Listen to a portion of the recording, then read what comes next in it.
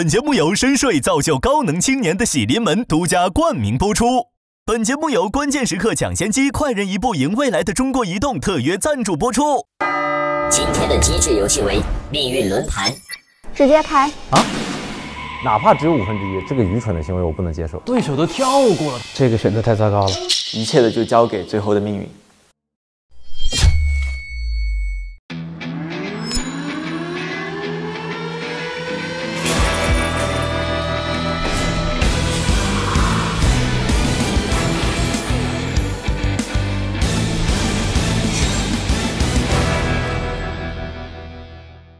本节目由深睡造就高能青年的喜临门独家冠名播出。本节目由关键时刻抢先机快人一步赢未来的中国移动特约赞助播出。他们两个要回来了，好可怕！他们绝对要回来了，回来复仇了。Angel， 欢迎回来！你们小心点。恭喜主战区的玩家拿到目标。哇 ，yes， 他们很落后的。我们比现在少了一步，还打乱了他。他们只有19步可以走，不可能19步都完美，优势太大了，前面。17步 ，nice move， 他们可是全局的做法。恭喜逆战区获胜。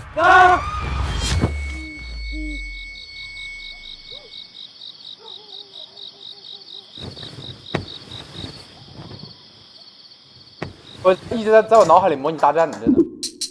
睡得不好，其实我没怎么睡觉。我明天因为我想的就是跟他们打，我明天要打赢，然后我推想出来了生命性可能的任何操作，各种可能性啊，对我都想，一直在脑海里演练了很久都没有睡着。我昨天睡了1个小时。昨天晚上饿得难受死了。我也是，我现在饿得发晕。买早饭，买早饭。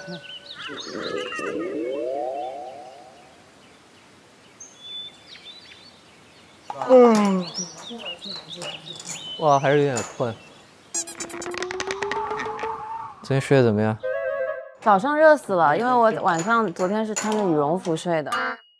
我是睡着睡着，早上他感觉烫屁股，就是那个电视台巨烫。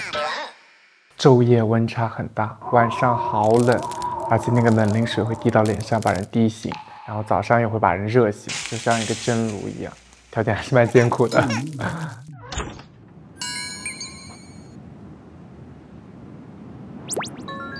哇，早饭来了！干杯！干杯！这有什么好？哎呀妈，菜包子啊，我也不吃。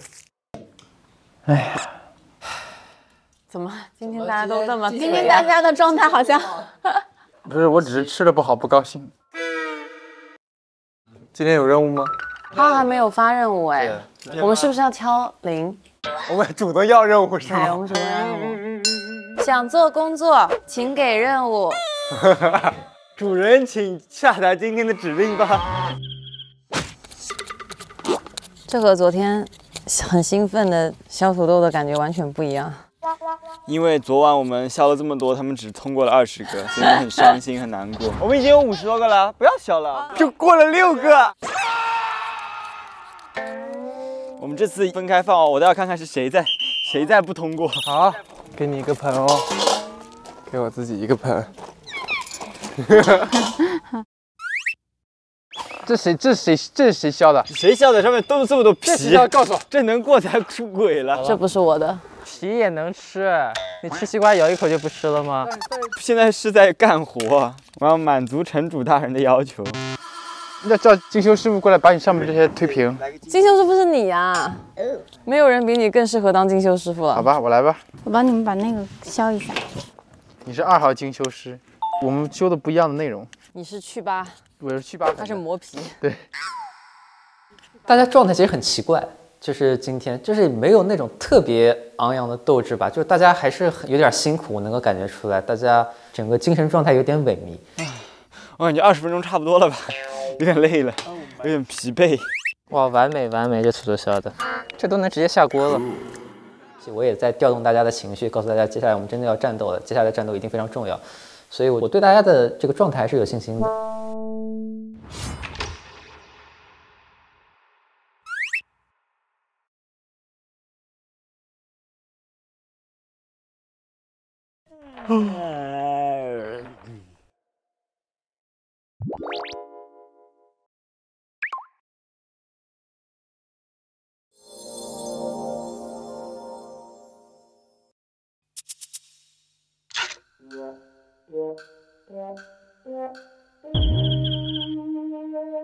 因为大部分的玩家都去到了逆战区，所以你就突然发现还挺空旷的。其实有点陌生，因为我并没有在这儿生活过，但是好像对于别人来说，那是个熟悉的家的感觉。哎呀，属于我的地方呢，终究还是会欢迎我回来的，好爽啊！挺好，回归正常生活吧。逆战区对我来说是个世外桃源，它是另外一种生活，我只是感觉我回到了现实生活。啊，睡得真香甜呢，都不需要睡那个硬板板的床了。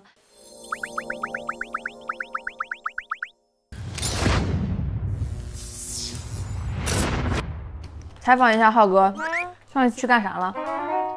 去剃发明志。要把你失去的波都拿回来是吧？对，今天以一个新的面目来面对大家，不是为了证明我了不起，只是证明我失去的东西要把它夺回来。哎，你们上一期好玩吗？哇，老精彩了！浩哥，你现在已经看得到主战区、逆战区的名单已经换了，完全调转了，调转了，已经调转了。我一天没来，就完全不一样了。你看城堡里不能没有你啊！你一不在，这翻天覆地的变化。对呀，天都变了。翻天了，我一不在啊。对呀。那你说我今天来了会怎么样呢？估计也翻不回去了。不一定，不一定，看他们今天表现。各位玩家，换位之后，感受如何？今天将是非常残酷的团队淘汰赛，可能会是你们在机智之城的最后一战。今天的机智游戏为接力赛，共2场。第一场游戏的结果将直接关系到第2场游戏是否具有优势。第一场游戏将是你们熟悉的游戏方块算式。场地中散落着若干个立方块，每个立方块各面均由点数或符号组成。玩家按3个为一组垒起立方块，并均需满足组内立方块颜色相同，且4个侧面由上到下运算结果也相同。每轮限时5分钟，双方各派出2名队员来搬运以及拼搭方块，率先成功拼出6组立方块的队伍获胜。第一场游戏结束后，2队将回到游戏大厅进行第2场游戏。今天游戏结束后，逆战区将正式关闭，淘汰者将彻底离开机智之城。请在游戏开始前收拾好你们的行李。最后的战役将于3个小时后开启，祝各位好运。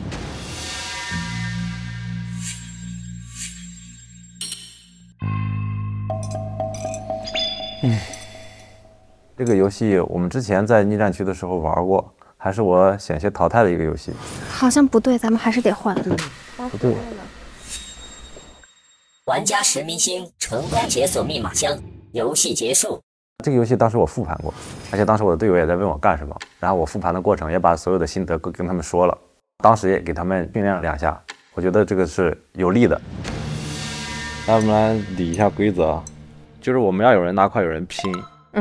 超超一定是去拿快的，超超体力 OK 吧 ？OK。垒方块的这个游戏，我们这里面最擅长的是曾曾和石老板，他们是1档，我和丁丁是1档，然后超超是最差的。他差到什么程度呢？就是我们自己模拟了这个方块，它可能都有解不出来的可能。拿那个泡面练一下嘛。超超，快来给我们出题。好吧。老板去请个神。我先首当其冲 ，Go Go Go！ 噔噔噔噔噔噔噔噔噔噔噔噔噔。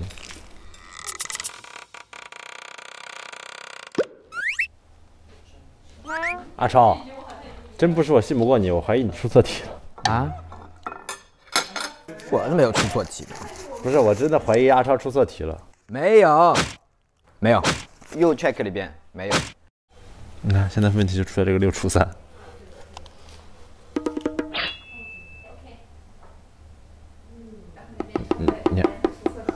你要出错题，我就弄死你。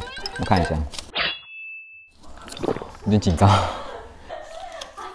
这个多写一个。真的，我第一个大概用了10秒钟、20秒钟就拼出来了，拼第二个拼了半天，然后我说我怀疑你出错题了。我再看一下。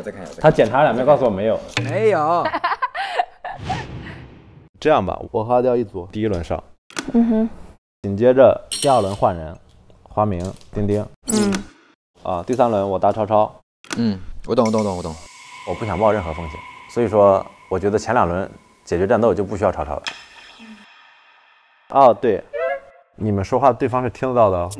就是我们可以去干扰，对，上压力，能够不受干扰的人很少，所以每个人只要因材施教的给他制定一个干扰方案，能让他在拼快的时候大脑宕机。干扰容易干扰的人，比如一凡。好，我喜欢。一凡只在乎你对他的比赛的评价。一凡怎么搞了这么久还没出来呀？一凡是不是卡在这了？哎，我来帮他看看。哎呀，我都想出来了，一凡你加油啊！一凡都会抖起来，我跟你讲。我不会这么说。你要怎么说？我可能就你看吧，我说一凡确实脑子不太好。杀人诛心，已经变成人身攻击了，我这个节目。好爱一凡，我们俩都为他定制了一些东西。哎，我觉得会不会有个比较恶心的策略，就比如说我们看到黄色的运算符号有2组，拿走，我们就把这2个运算符号先拿过来，让他们拼不了东西，我们下一轮再推出去打。对。全拿完符号之后，我们就挑着1种颜色或者2个颜色，把1个颜色全拿了，肯定是能算出来1到2组东西的。然后这个时候我们搬回去的可能只剩下就几个符号而已了。我觉得这是有道理的。我们拿数字尽量要拿一个颜色的。第1组算的人跟第2组算的人不要算一块儿，去算另一个颜色，就不要动他那个了。黄一凡表现是非常活跃的，他是一个很自信、很追求胜利的这么一个人。我们把运算符拿，他们肯定是拼不上的。对，我们可以拖延我们进度，但是他们肯定是0进度是。对。滕光正他是在这个队伍里是能够有执行力，然后能够帮助队伍实现一些事情的。也就是说，如果我们每次出战的2个人各搭1个，3个回合就能完成。对，天云姐，我觉得她的头脑很清楚，想策略也很快，想策略也很准。所以就是前期拼的越快越好。所以我们拿的越多越好。高文君和小侯理解能力是完全没有问题的。在整个策划中或者整个这个计划中，我其实扮演着一个普通士兵的角色了，我觉得。对，就是这样，就是这样。大家的分工，我觉得也让我很满意，就大家都有擅长的东西，后面就按计划进行就好了。所以我觉得整体上，我觉得我做得很好。最后一场主力对战即将开始，请各位玩家前往登录空间。没问题，赢就行了。回家。回家。这是我们逆战区想要回到城堡的最后一战，也就是最后一次机会，我们不可能输给他们。 6个人从来没有那么想要赢过，就看老天爷会不会给我们这个运气了。再输的话，情况可能会非常的危险。出征。我们队内的氛围就是真的非常认真，就是对待每一场比赛，比赛中每一个环节，每个环节中可能涉及到每一个具体的细节都非常较真。当加上团队这2个字的时候，我的所有的行为准则，什么隐藏锋芒，什么稳中求胜，都不复存在了。我只想让队伍能够取得胜利。 这么好的一个团队，有一个非常好的领导者，然后有非常好的队员，有非常好的气氛，所有人冲着一个目标努力，他没有道理不赢。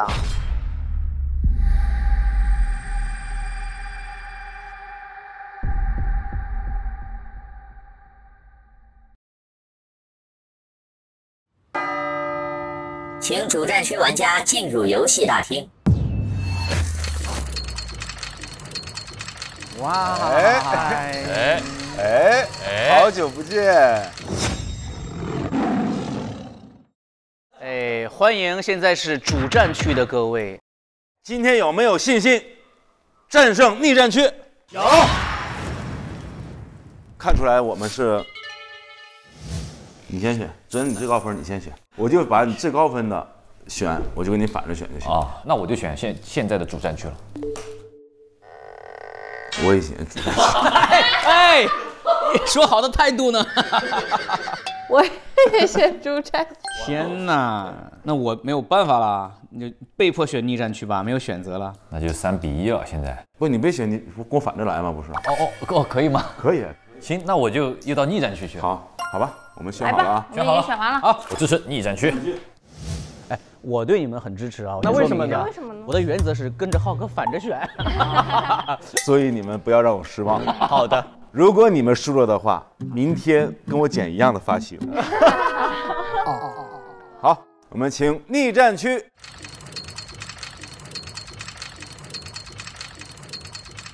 这什么东西啊？啊！哇，有造型的，有 pose 的，赢了，已经赢了。城堡的主人回来了，赢了。哎，气势上已经赢了。那到现在为止，咱们就进入双方放狠话环节。等半天了。那来吧。等会儿我先说一下啊，只对梗不对人。不准说这种话，直接来，3、2、1，走。你姓石，无论何时把你淘汰都不迟。你姓石，满头大汗，狼狈不堪，是真不值。你姓石，你的淘汰已经进入最后的倒计时。该退房了。Yes。跑起来！这个节目还可以看到 freestyle rap。Oh my god！ 针对你。贴脸开大说版。天哪，史明星。他们所有针对性的只会让我觉得更好笑。就我也很感谢他们把我放的地位很高。啊，主战区。那当然是石老板来回应了吧？已经将他们一军了。其实，实事求是的说，经过最近的观察，我发现各位脑子不太够用。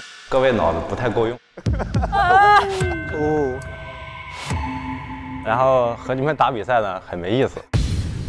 陪他们打比赛真的浪费我时间。还不如回家。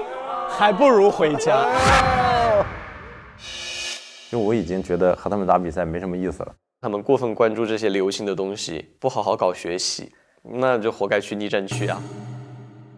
我的实力就是最强的，而不是嘴上说说。快退房了。机智游戏第一场即将开始，请守护团前往逆战区。啊，我们先去，我们先去，我们就等着你们。考察一下地点。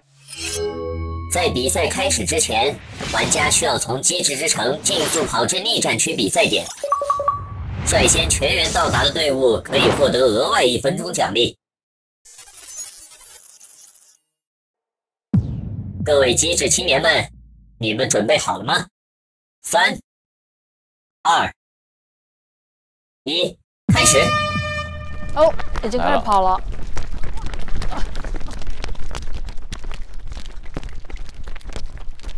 当心！小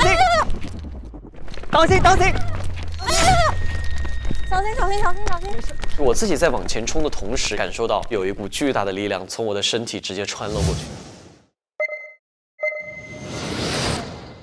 所以一不小心没有控制好你身体的平衡，就整个人直接翻下去了。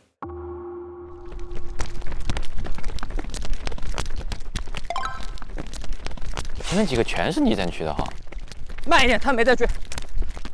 我想要尽快的到达游戏的场地，去观察有哪些数字块是我们可以尽快去使用的。那是你们对的。但是没有意义，你要看逆战区最后一个是不是整体最后一个。天云呢？天云怎么了？因为我太紧张了，我迈出去的第一步，我这个右腿这边大腿就直接抽筋了，跑不了了，就根本跨不出去，然后速度就非常非常慢。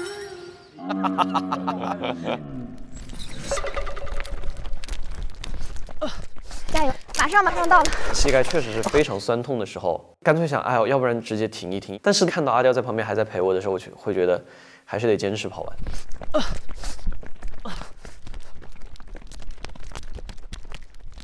上板子，哦吼，上板子。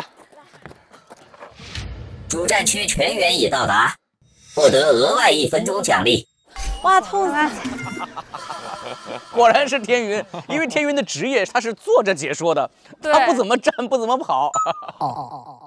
第一轮比赛马上开始。由于主战区获得额外1分钟奖励，可率先出发进行拼搭。倒计时3、2、1。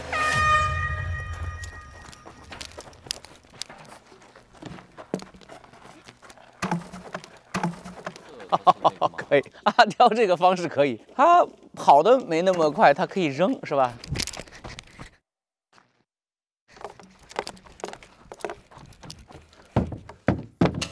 你走。他们是有分工的，阿刁负责去拿，然后老石呢负责去拼啊。阿刁和我的配合是有一定的默契的，我第一趟会跑出去自己拿一块，然后阿刁跑去拿另外2块，但是阿刁会扔1块给我，这个时候我可以直接拿第2块，阿刁第3块应该也会同时到达，不会有任何的浪费和等待时间。我们的计算是精确到秒的。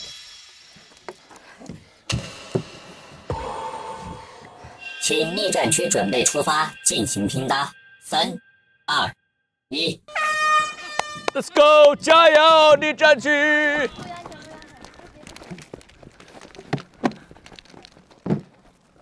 下。慢点，慢点啊！还有一个白的，还有一个白，拿白的，你算那组，你算那组。快，算白的，你算白的。可以了，开始上马。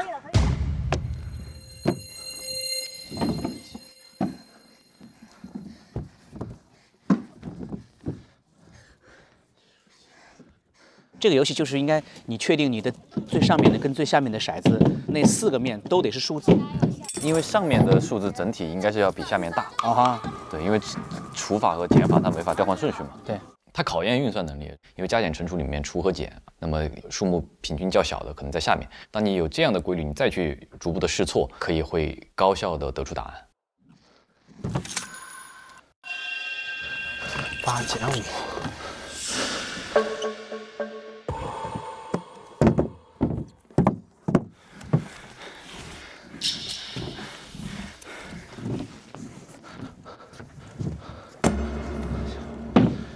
搞现在这么慢，这么难？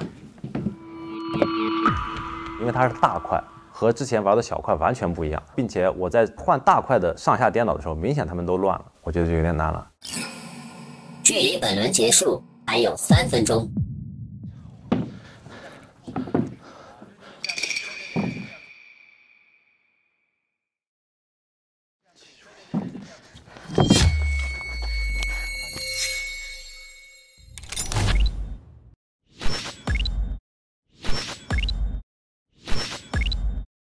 刁贺难作答有效。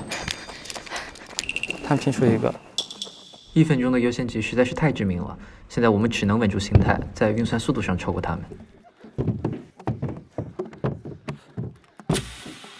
对了，888，对了，快点！提交。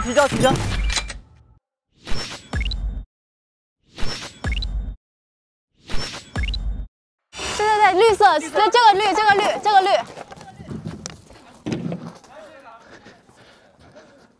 好。石明星作答有效。8除以4等于2。对了，好像是对了，这边1加1。OK， 好的，漂亮。我们追回来了。还拿什么？快！拿那个红色都在那。对，你右手边一个，左手边一个，先报这个右手边的。左手最下面的，左边，晨光在左边。哎，他要搬2个颜色。我要搬3个。搬不了。哦，他把他们的。哦，现在开始了，双方开始拿对方的颜色了。滕文正把自己拼不上的红色已经偷走了，在他中间，拿他中间那个，直接拿，拿他中间的。漂亮！这2个运算包先拿过来，让他们拼不了东西。拿走。那你把他的红的拿走。拿红的，你把红的拿走。把红的拿走。玩的蛮脏的，比较符合他们的风格。他们但凡不是这种脏的风格呢，我们也不至于之前到逆战区去。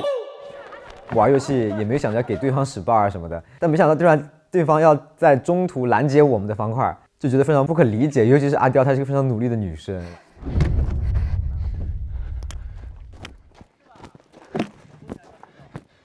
我肯定要使坏，这么拿了会影响他们的进度，他们拼不出来。我不跟他计较，他拿走就拿走了，我再去拿别的过来。注意，拼搭区只可有不超过2种颜色的未拼搭完成的方块。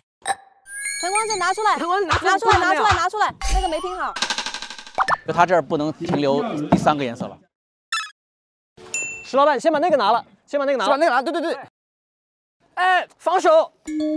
我们拿了2块橙色的时候，第3块橙色是被对方拿了，我觉得这个行为很无意义。因为一个很细节的补充规则，这块橙色的它不能拿上去，既然只能放在下面，那不好意思，我就可以拿走。这边领先，这边3个了。距离本轮结束还有1分钟。这个。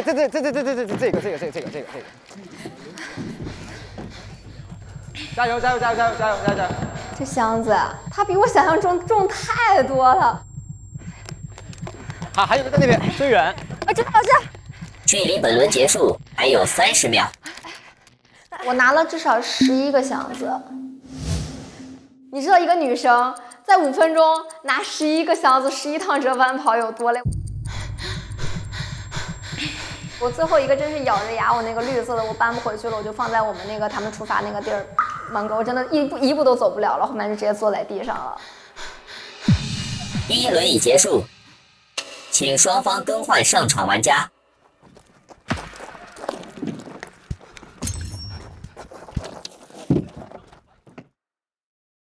我那个基本对了。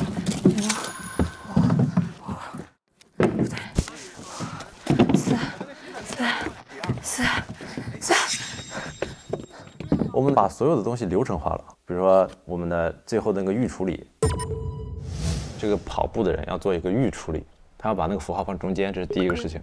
第2个事情，他要把上下底面的符号或者是数字统一朝外。另外就是上下的数字，你可以观察一下，如果有减号、除号的话，把大数字那块放到上面。就是相当于我们过去之后就只需要试那个。懂，理解。懂。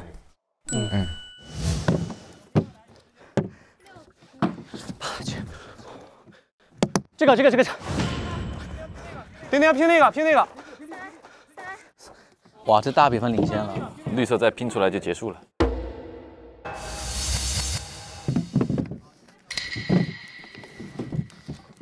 块真的很沉，你去做计算和去做尝试的时候，对于体力消耗是很大的，几乎没有进入那个真正的计算状态，我就一直在搬来搬去，反正我觉得我怎么都算不出来。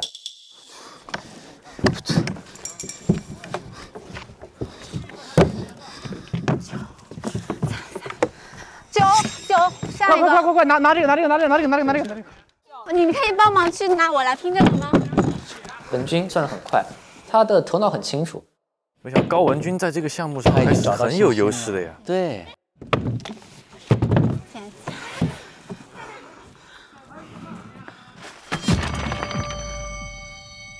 而且文君还不是靠那种试，他真的在算，他在靠心算的。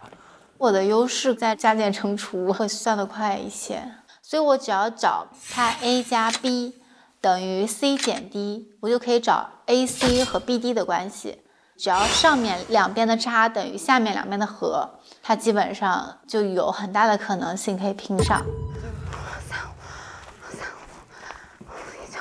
可以的，帮我把这搬到中间来，可以，帮我把下面就在中间。OK， 完成。漂亮。哎，文君这个游戏中表现得很高光啊，空间想象力感觉还是比较好的。当然，我来。我们有吗？那现场我们是看到一共有33个方块，一共有11组。首先这就意味着这个游戏的结束大概率是饱和结束的，6组就能获胜。但是也有可能他们会有拼不出来的情况，我们可以从他们那拿走。8减7，这个不对，这个不对。距离本轮结束还有1分钟。现在又是只落后1个了。都是最后1个了。等一下，现在我只要保持冷静，继续沿用刚才的策略，然后等对手犯错，就可以拿下这局比赛的胜利。3乘3，错，这个不对，这个不对。还有最后1分钟的时候，真的变得很着急起来，因为如果这次没拼成的话，就会把这组地方块拱手相让了。距离本轮结束还有30秒。我们要等他们这一轮失效，然后把那个拿过来拼2。8无论如何在上面，你用8减试试。7，好了，8减7，6.5，再点，对了，可以了。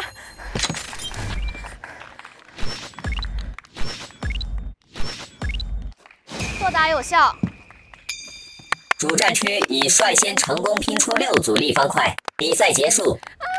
好棒！哦，没事吧？太棒了！哎，我的！没关系，这1分钟差太多了。没关系。对，没事。我不觉得我们比赛中我们犯了什么失误，或者说我们在玩的策略能力的展示上有什么很大的不足。我们也不觉得我们就处于力战区，就处于一个劣势。果然没让我们失望啊！辛苦了，同志们！加油，观众！我跟阿福支持你。好。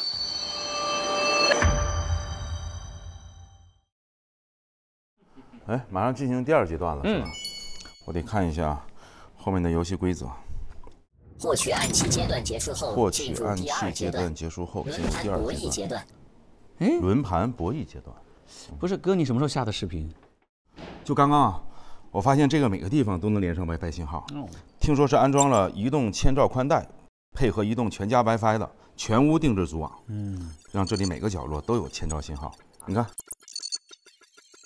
不管在线看还是下载网速都很快，一点都不卡。真是啊！想想现在家里都有很多的智能设备，要想这些智能设备同时在线很流畅不卡顿，那么一个覆盖全屋的信号满满的移动千兆网络就很有必要了。请所有玩家和守护团到游戏大厅集合。第1场游戏已经结束，获胜的是主战区，主战区获得额外奖励，拥有6个暗器。逆战区拥有5个暗器，这些暗器有什么作用呢？接下来看第2个游戏规则：命运轮盘。这是一场考察各位推理和博弈的游戏。现场轮盘上共排布14个暗道，2队将自己获得的暗器放置在暗道内，每个暗道每队最多放置2个。轮盘博弈阶段，2队初始各拥有10点生命值以及3张功能卡。功能卡在游戏过程中有辅助作用。每轮2队各派出1名玩家出战，暗器数量多的队伍拥有首个暗道的优先开启权。之后按顺时针方向，双方轮流交替拥有暗道的优先开启权。若玩家开启暗道时有暗器，则每个暗器扣除2点生命值。且无法获得暗道中的金币，但可以获得暗道中可能出现的功能卡。若玩家开启暗道没有暗器，玩家可获得金币及可能出现的功能卡。若玩家不开启暗道，则扣除1点生命值跳过，并将此暗道的开启机会交给对方。游戏过程中，一旦出现一方玩家生命值耗尽，则另一方直接获胜。7轮过后，若双方生命值均没有耗尽，则金币多的一方获胜。哇！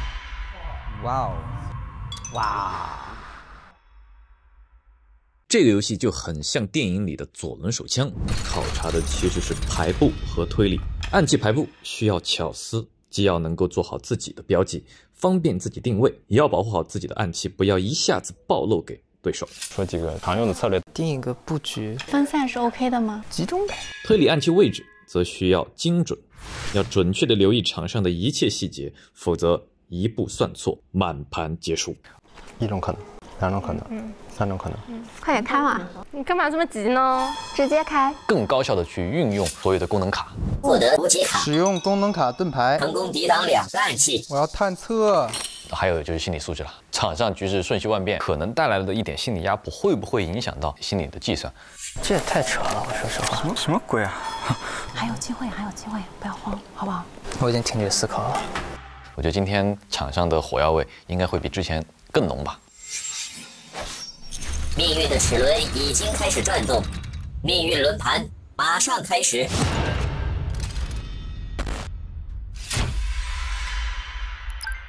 6个暗器和5个暗器的区别，那我有6个暗器，我就每个都放俩，1号位放俩，4号位放俩，然后8号位放俩。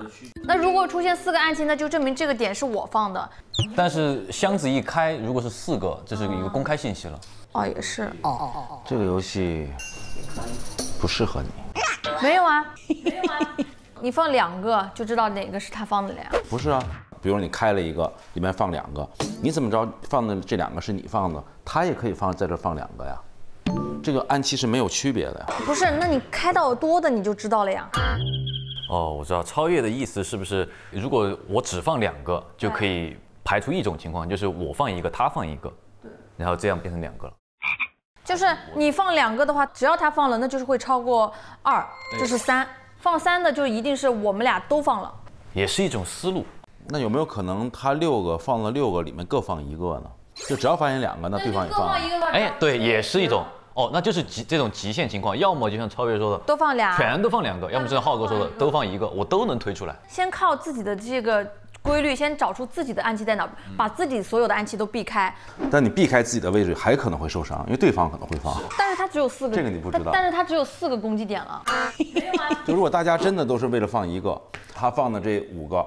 他放了6个，还有2个是空的啊，那这个就等于是一个死局了呀。按这样算的话，大家分不出来。不会啊，我只知道我放的分布是怎么样的分布。不是，比如说你是这么分布的1，他这么分布的1，然后当你翻的时候翻到他的分布的1，那你怎么能区分那是你的1还是他的1啊？想念这种画面。哎，我最开心的就是浩哥一回来可以看到你俩的 battle。这个我觉得用 battle 这个词不侮辱了你是吧？不太合适，应该用英文，是不是有这叫什么 teach 啊 teach 教育，对，只有 teacher。好开心啊！浩哥超越，浩哥超越。机智之城特别播报：机智游戏第2场规则已发布，喜临门床垫为好状态加持，请各位玩家前往策略空间进行备战。来，这离得也太近了一点吧？这怎么讲话我都不知道。我先说我的想法，好吧？你说。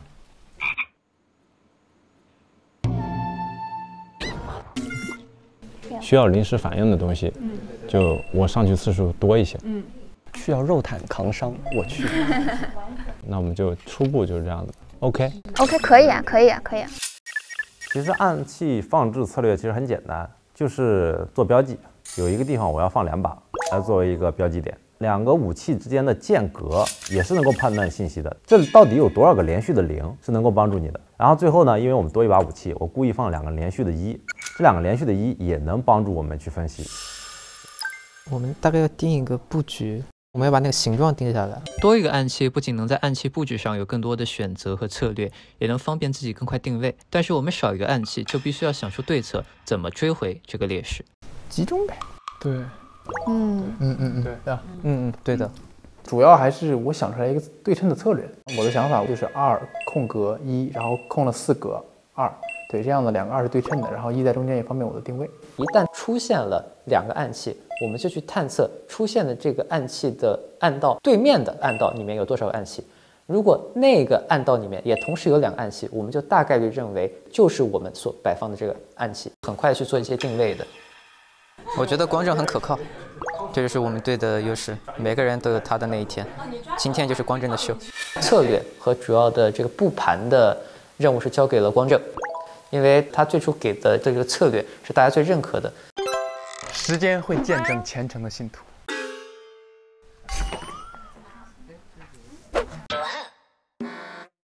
这是我这几天最紧张的一天，为什么呢？真有点紧张。因为我们舍不得他们要走了，他们要走了。谁？小豪，你那个话当面说一遍。对不起。不起，我错了。怎么这么狂啊？再说一遍，再说一遍。我们5双眼睛看着你。你们不要欺负小豪，小豪这么可爱。小弟弟随便讲的，我童言无忌，你们不要这样子。我错了，我错了。调整一下，不搞笑了。好的。请两队上交标志好暗器放置位置的轮盘序号表。你放好了 ？Enjoy， 享受游戏。请机智助手将轮盘序号表交至守护空间。哎，这个很聪明，2对2。对啊，蓝色放了对角线，你看红色是没有对角线的，红队放的比较散。哎，他分散放大，所以其实他这个红队的6个白拿了，有点没有打出对最好的那种策略，双方信息其实都获取不了太多。对，我觉得红队这么放就是要把场上的局势打乱，他这个空的格子也很没有规律。对，然后这后面应该挺有意思，看看他们后面怎么博弈吧。请守护团前往游戏大厅进行暗器放置。哎，我们试一下，他这弹出来有多疼啊！醒哥站那儿，看看力度怎么样啊？听我走 ，Action！ 向我开炮！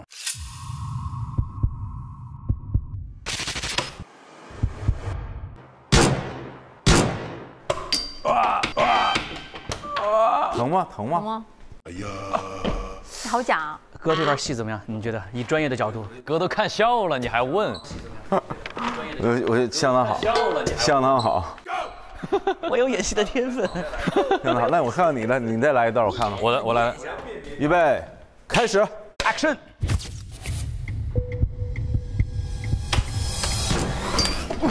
啊！这什么？这是舞蹈夸本那种动作片里面。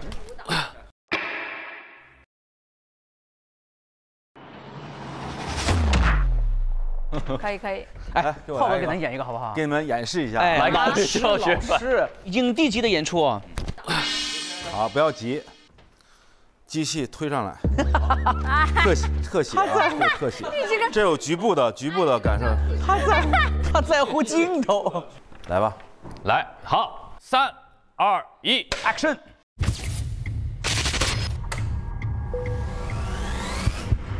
影帝级的演出。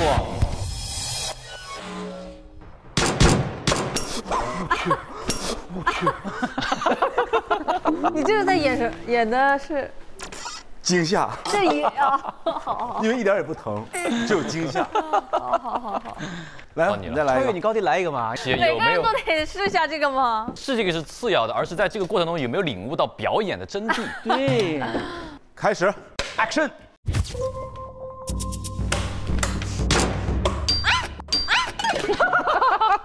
你这还没放箭呢，就已经先守护了。点评一下啊，点评一下。我觉得我们当中演的最好的就是超越，因为他是完全最真实的反应，你知道吗？没有过多的表演。当然了，也是因为我在前面给他做了个示范，没错，对你有很大的帮助，对不对？是的，很真诚的真诚的演出。好了，哪个队？我们是哪个队？我们是红队。11号位放一个，12号位放一个 ，OK。9号2个。暗器放置结束，请机智助手撕掉轮盘上的轮盘序号。哎，哥，这边有2个袋子和信封，来看看。请守护团对每轮开箱是否会出现暗器进行预测，各组各获得机制比将以1比100兑换成机制分，组内2人可自行分配。 25个。哥，你现在得放到前面，这不是属于你的。我现在保管。哎，不是这个，城主能不能主持一下公道？不应该由任何一队擅自保管这个金币是吧？我勉为其难帮你们管理，因为我这个年纪最大，对吧？然后呢，放我这大家也都放心。导演组，我们不怕输，我们怕被抢。不是武器。预测每一轮会不会开到暗器，这就是纯蒙了。纯蒙的这种我们是有优势的。超越你来定啊？这这话讲的，我现在脑子都快转的不行了。你后面和转脑子没关系，我就转，对，你就闭眼睛一想，我就转脑子。不是，超越，你现在就预测第一个开的这个里面有没有暗器，有还是没有？我看看他这个到底是啥意思？他这个你别思考，你一思考上帝发酵了。你别用脑子，你就用猜的。别讲话，别讲话。没有，我是想着他这。想一想。有。第一个有是吧？是你想的还是蒙的？是我感觉的。啊，感觉的，那感觉的可以相信。哼。超越说有，我就说没有。第一个就会和有暗器，好吧？就是我们说有，他们说没有，我们没有。我跟阿普说没有。请2队玩家回到游戏大厅。来吧，打个气，来，1、2、3，加油！走。请双方各派出1名队员上轮盘。勇士去了。 Good luck， 在，走了，加油！哈哈。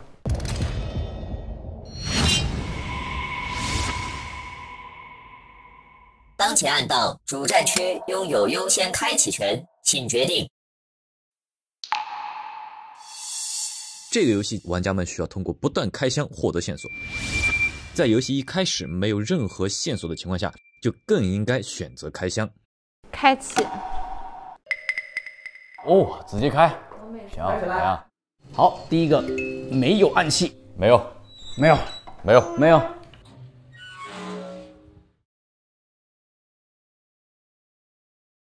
本节目由深睡造就高能青年的喜临门独家冠名播出。本节目由关键时刻抢先机快人一步赢未来的中国移动特约赞助播出。特种兵之旅居然以飞机延误开头，看我的，说走就走，但绝不将就。机场高铁休息室无需预约，即到即用。唉，假期订房太贵。哎，你手机上看看这个酒店。你忘了，我有全球通，国内出游优惠和方便都有。 订房85折起，房型升级、延迟退房等权益。那出国攻略不还得是我啦？全球通可不止这些，出境旅游也要轻松至上。本节目由深睡造就高能青年的喜临门独家冠名播出。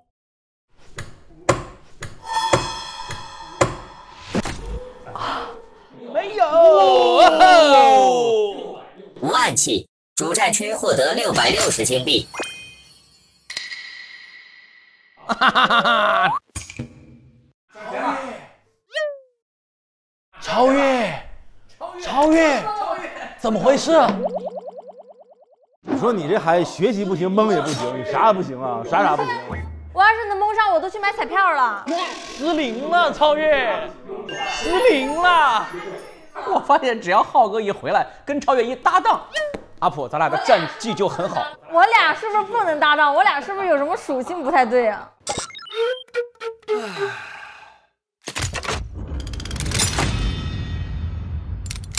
当前按道逆战区拥有优先开启权，请决定。开。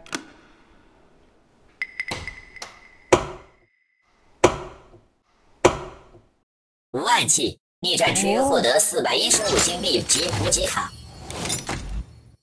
妈呀！ 请双方玩家下轮盘，2队有5分钟商议时间。2个都是空的是吧？2个都是空的。当暗箱开启的数量越多，获取的信息和线索就越多。无论是空箱还是出现暗器，都能作为线索帮助玩家推理。通过现场开箱信息和本队放置暗器图做对比，推断自己的暗器在哪个箱子里。连续出现了2个0，根据我们放置的可能性。 其实当时场上只有5个位置，应该是13、14开始，23开始，56开始，89开始，90开始。5种可能里面有一种可能，如果是13、14开的话，我是有可能撞上自己放置的2把武器的，那这个风险我不能冒，哪怕只有1/5，这个愚蠢的行为我不能接受，而且一下子这会让整个游戏陷入被动，所以说我选择探测当前这个箱子。 好吧，可以。无论如何，接下来已经有2个是空的，没开，大概率还是有的。当第一轮结束之后，我们猜测在后续出现暗器的可能性会非常大，因为你已经连续出现2个没有暗器的暗道了。我们的设想是这样的：如果对方先手的第3轮没有出现暗器，那意味着后面出现暗器的可能性会更大。我们大概率要使用探测开或者盾牌开这样的方式去规避伤害。请双方各派出1名队员上轮盘。哎，还是藤光正吗？你们逮着一个人揍啊！因为我们的分工是很明确的呀。我觉得记录员是不可能变的。其次呢，是整个最初的布盘的策略是光正想的，所以我们觉得说我们上去反而可能会干扰一些技巧策略，所以就说干脆让他一个人从头到尾。排出来了吗？没有，好难排啊。当前第3个暗道，主战区拥有优先开启权，请决定。使用卡片探测。探，请前往。和我们想的是一样的，和我们想的是一样的，他们竟然定不下来。请站到那个箱子前。请问你要探测第几个暗道？我探测当前这个。当前第3个暗道是吗？好的，请稍等。请查看。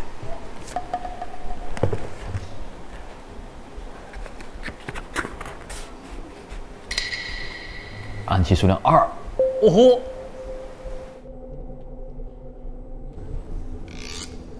他们在看石老板表情。笑啥呀？诡异的笑容。开吗？开吗？开吗？你干嘛这么急呢？开吗？快点开嘛，爽快一点。探测结束，请决定。使用卡片反制。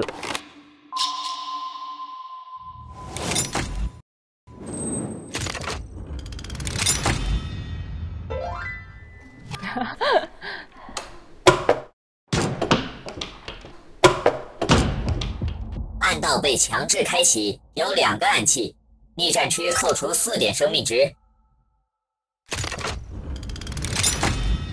当前第4个暗道，逆战区拥有优先开启权，请决定。补血先。增加2点生命值。我要探测。请前往。为什么他要在这个环节探呢？没问题吧？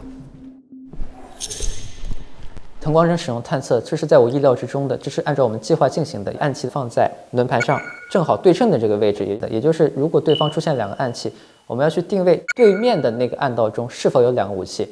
如果有2个武器的话，我们就大概率认为这相对的2个暗道就是我们初始摆置的那2个暗道。请问你要探测第几个暗道？以我下一个是1的情况下为标准，我要探第7个。哦，他查的不是下一个。请查看。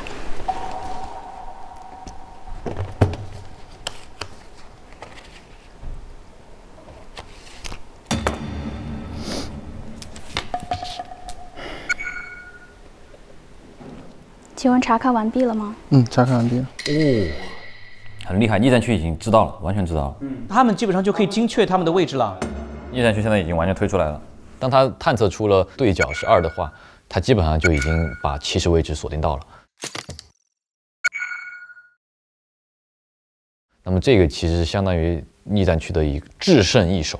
探测一出来，我觉得当时的逆战区是属于非常明显的领先位置的。哎，这个卡可以留在我的队伍吗？可以。藤光真他所探测的暗道中有2个暗器，所以这对我们来说是非常好的一个局面。大概率这2个暗器就是我们所放置的那2个对应的暗器位置，那我们就其实已经可以对盘面的初始位置进行一个非常好的定位了，并且被探测的那个暗器位置应该是我们轮次，所以我们有一个非常充足的信息。当我们的转盘转到那个轮次之后，我们可以通过反制对对方造成4点伤害。探测结束，请决定。这个要不要盾开呀？要吧，开吧。因为我们还不太清楚他们暗器放在哪里，所以说我下一个轮次我倾向于拿盾去来开这个牌，这样的话规避一些风险。使用功能卡盾牌。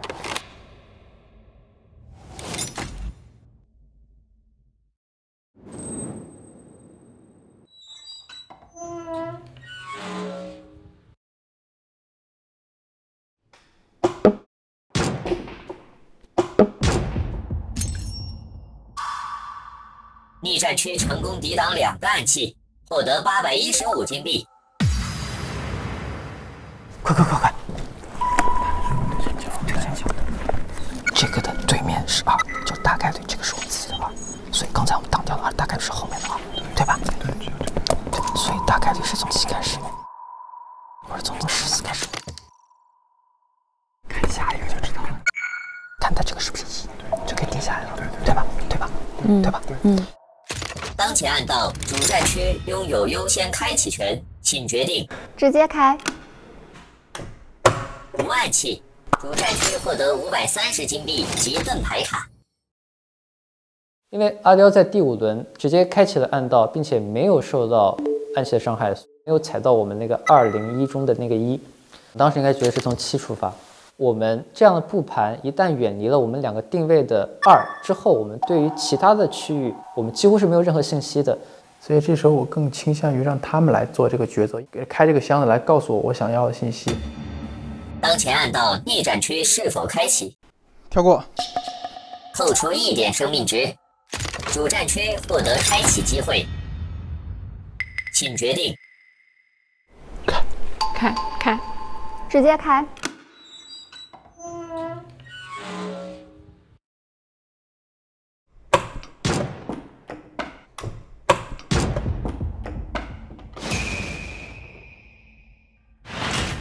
有2个暗器，主战区扣除4点生命值。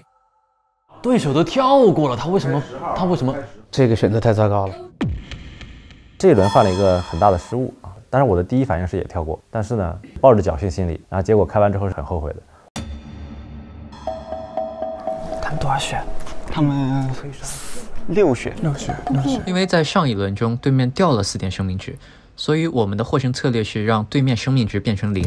在后面的开箱中，我们只需要等待对手失误，然后在第5轮我们的回合中开启第10个暗道，结束比赛。当前暗道主战区是否开启？使用功能卡盾牌开启暗道。没有暗器，获得金币1090。当前暗道逆战区是否开启？开启。没有暗器，获得金币465，及功能卡金币3倍。可以，这个好。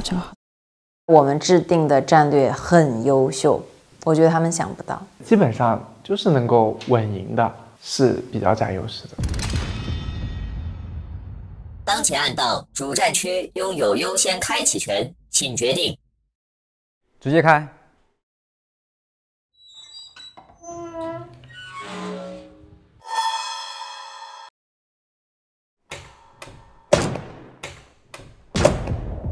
呜呼！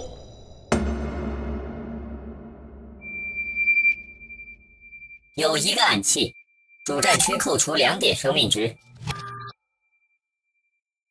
机会来了，等的就是这个机会。在谢旭超上场，主战区又开了一个有暗器的格子之后，我觉得主战区可以说大势已去，因为我们知道逆战区有一张名牌的双暗器格子在后面等着。当前第10个暗道。等一下，别急啊！你想一会儿。到了！反制！第10个暗道就是我们所探测的那个暗道，其中应该有2个武器。这时候我们只要打出反制，对面的生命值就直接归0了。就结束了，他们送4滴血啊，我们那个2打出去，他们就0了。当前暗道逆战区拥有优先开启权，请决定。使用反制。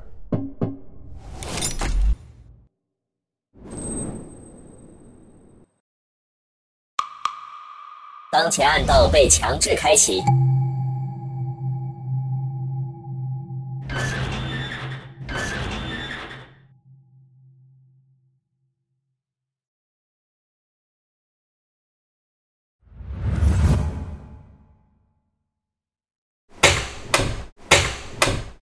无暗器。啊？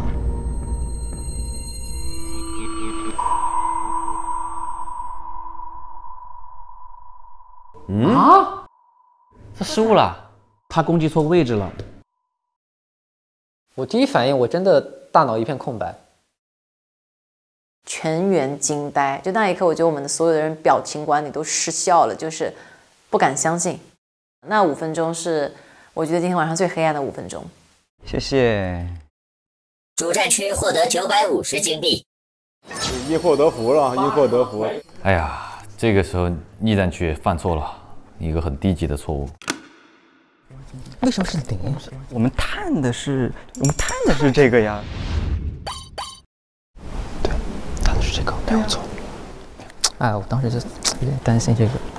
他给错信息了，这个被误解了，我没办法。当我们发现反制之后，那个暗道里面没有武器，我第一反应是沟通有错误，因为在探测的过程中，我很清楚光正的战略，它一定是探那个对面的。但是到了我们认为的这个暗道的轮次之后，打开里面却没有武器，那就一定意味着我们想要的是这个暗道里的信息，但工作人员给了我们另一个，但我们不确定到底是我们犯了错误，还是工作人员没有理解清楚。当前第4个暗道，逆战区拥有优先开启权。我要探测，请前往。以我下一个是1的情况下为标准，我要探第7个。当前是第4个，请问你是要探第11个暗道吗？是的。好的，第11个暗道。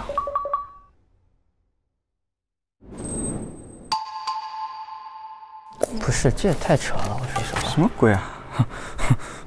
我们测试过了假期嘛，对吧？不是，你不管是怎么样，他一定是沟通有问题。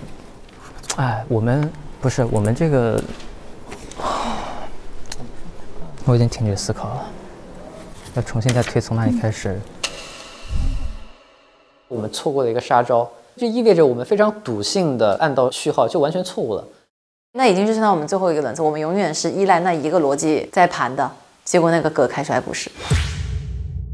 算了，我觉得我们先不要想这个问题了，先接着玩吧。在第6个大轮中，我们估算一下，双方几乎都不可能出现生命值为0的情况了，所以我们在接下来的游戏中想要获胜，那金币就成为至关重要的这个决胜点了。他现在3230，我们就几乎差了1倍了，我们只剩金币加倍了。还可以赶一赶。你双倍卡什么时候用呢？等他们帮我们打信息，然后我们再决定吧。现在该我们这个，然后我来推一下对面他算错了。他们那失误一下子就把我们给点燃了希望啊！我们当时就觉得赚了。对方出现失误很正常，意料之中啊。这个游戏考的就是细心，你不能有任何出错行业啊。尤其是探测卡的使用上，我们都考虑到了，探测一定要我去探测，因为我一定能给他讲明白我要探测哪一张。包括笔记的一个优化，然后我会告诉他们我需要的是什么信息，你必须把信息加工成什么样给我，必须按照什么格式。如果你不要求笔记，他告诉你的数据不一定准确。你的金币如果记错了，你会出问题；你的武器如果记错了，你会出问题，就让比赛的不确定性大大增加。我能做的就是把所有的细节做到。那这样的话，如果再输，那就只有运气的问题。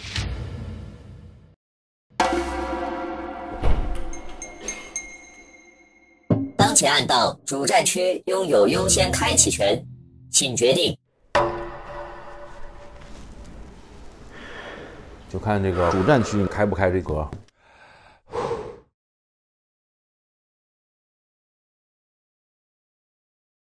使用道具卡盾牌。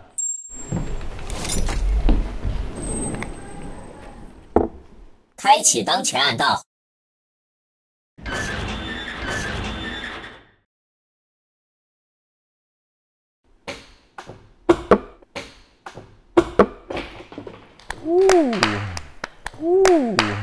主战区成功抵挡2个暗器，获得395金币，获得功能卡反制。他们在暗道时使用了反制卡，但是里面并没有暗器，所以我当时的第一反应就是他们一定算错了。因此马上就可以定位出他们的2个暗器大概率会在暗道11里。那就这一把要动，这把一定要动。开启此暗道。那这个时候我们这个盾成功的抵挡住了伤害。到此为止，我们推出了所有暗道的具体位置。轮盘是从我们放置暗器的第13个暗道作为起点开始的。现在说明对方在暗道4放了2个暗器，在暗道6放了1个暗器，在暗道11放了2个暗器。他们的暗器已经全部用完。我们最后的2个暗器分别放在暗道13和14里，他们在这2个暗道里是无法获得金币的。所以现在的关键就是看他们会不会在暗道12使用金币翻倍卡。当前暗道逆战区拥有优先开启权，还有机会，看那个金币翻倍卡能不能只有那个卡了。哎，反正没几格了，用吧。对啊，是啊，用吧。当前暗道逆战区是否开启？开启。无暗器，逆战区获得1265金币。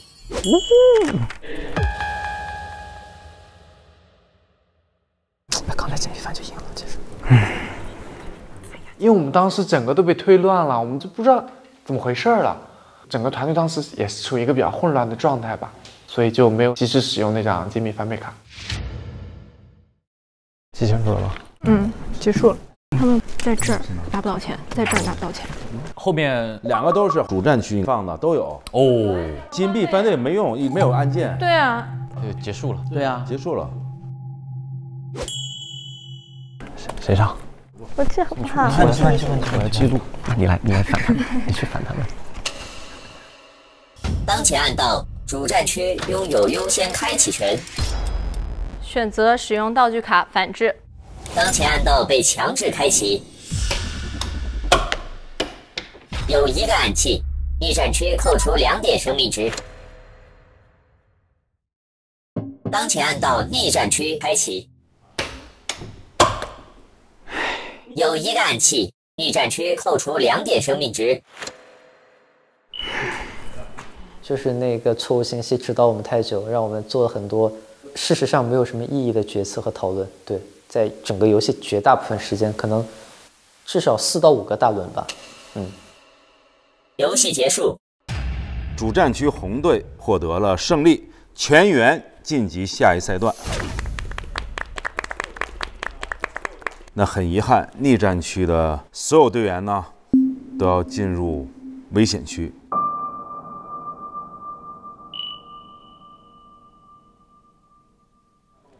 我们都觉得你们要输了。为什么？为什么？因为他们很快就算出来了。对啊，他们很快就定位了。但是给错了信息。对啊。但是给错了信息。对啊。没有啊。他们给我们那个信封不是我们想要的，所以我们后面推的都是歪了一个。我们跟他们说我们要的是就是这个点位，他给了我们这个点位，很奇怪。当时其实我是想找小助手要石老板对面那张牌的信息，但是我们其实得到的是石老板对面下一张牌的信息，对。但是我们其实一直就觉得那张牌就是石老板对面的牌。你说的以下一个点为一，你觉得你当时你是3号还是4号？我3号啊。这一回合结束，然后这一轮正正在这里用的探测，但用的是这个的对角，对吧？但是你以为你在暗道3，以为探测的是暗道10。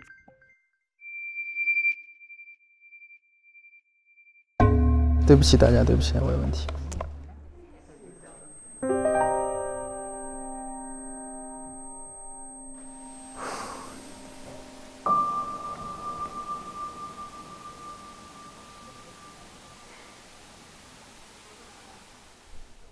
觉得我担负这个责任，我觉得有点愧对于队友啊。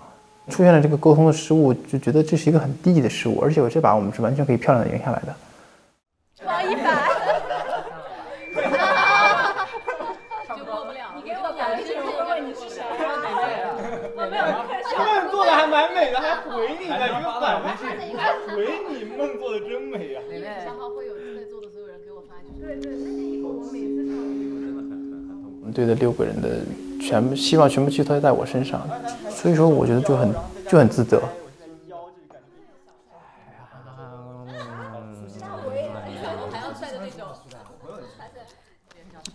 不是我这个真的太不应该了，就是讲错了，没办法，我做了很多这样节目嘛，第一次做的人都会失误。真没事，不是你的问题，是沟通是双方的问题。对。可否请一杯快乐水？真没事啦。这场队伍然后送过去，消化很心良苦了。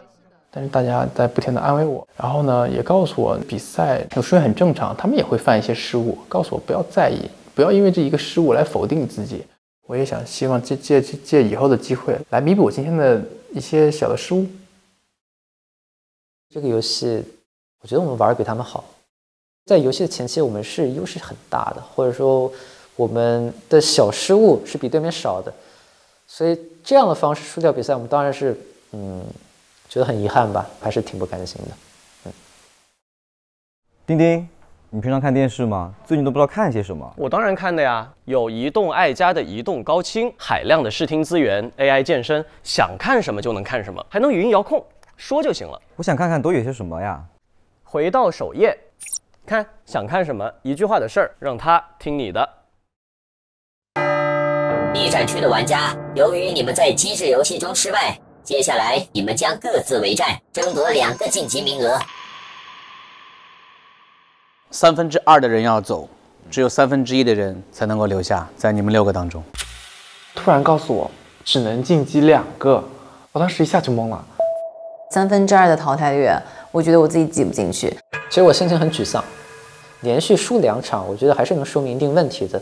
带着你的队友到了一个危险的境地，我觉得就还是有责任吧。各位玩家，此刻是最后的对决，本轮游戏为数字磁铁，这是一场数字排序的游戏。你们可选择用自己手中的数字卡牌与公共排序的数字卡牌，场上已有的数字卡牌组合重新排列成数字磁铁，满足3个及以上同色且连续的数字排列，或3个及以上同数字连续不同颜色的组合的规则。如果不出牌，需在牌池中随机抽取1张卡牌，前2名率先将手中卡牌全部出完者，赢得本轮对决的胜利。如果放置失败且在限时内无法将场上的数字牌面恢复正常秩序，则该玩家直接淘汰。最后的对决马上开始，祝各位好运！好，加油！加油！加油！加油！加油！我觉得听完规则之后，大家都释怀了吧？就这个游戏没有什么这个互相干扰或者说直接对抗吧，就是随机性还是很大的一个游戏。如果被淘汰，队友或者说我的朋友们能够更进一步，我其实也是开心的。好好玩，好好玩，好好玩，玩得开心，玩得开心。大家作为团队就齐心协力，大家作为个人就各自努力。那我们游戏正式开始，现在为大家公布一下工区牌，为绿色的2、黄色的4、红色的7和蓝色的9。现在将从先手开始为大家发放自己的起手5张牌。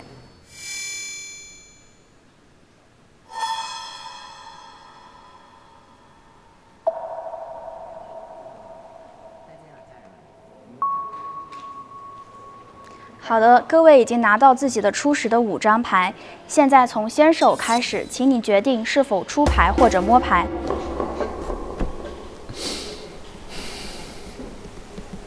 来，不浪费时间了，摸。抽1张好牌，来1张。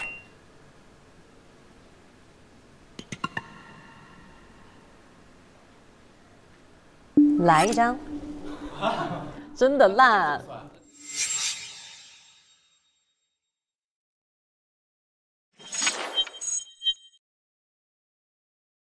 那我先放喽。啊，是啊。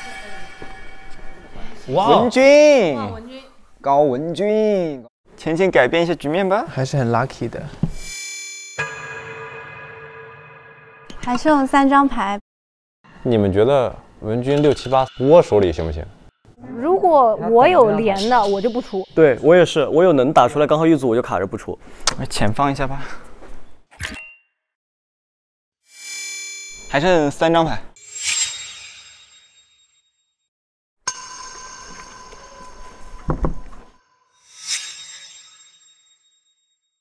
孙用2张绿色的11。哇，这怎么玩啊？因为在这个游戏中，编章是很困难的。像我手上有2张绿11，如果牌桌上没有绿10，大家出6、7、8、9或者其他颜色的11，那么绿11是怎么都放不下去的。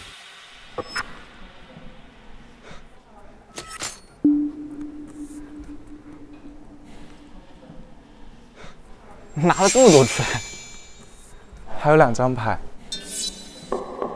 摸牌，没办法，没办法，上去玩一玩吧。哎呀，我给大家打开一点局面吧。我开张了。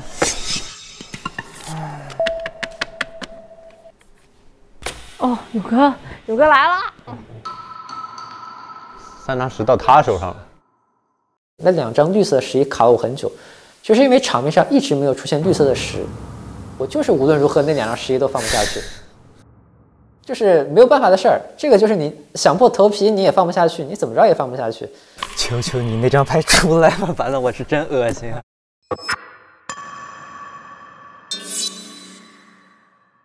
我要操作一下呀。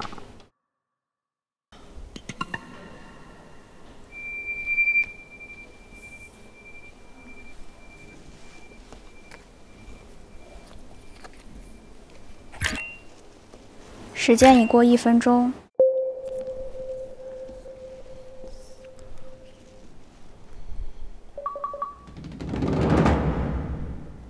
天云是可以把红6拿底下那个蓝6，再拿中间那个绿6，对，然后把底下那个蓝9移过来。4、3、2、1，时间到。现在你有1分钟的时间将牌面恢复至正常秩序。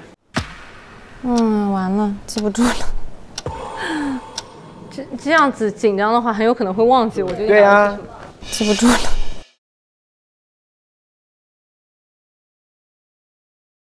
本节目由关键时刻抢先机快人一步赢未来的中国移动特约赞助播出。唉，怎样才能守护好大家呢？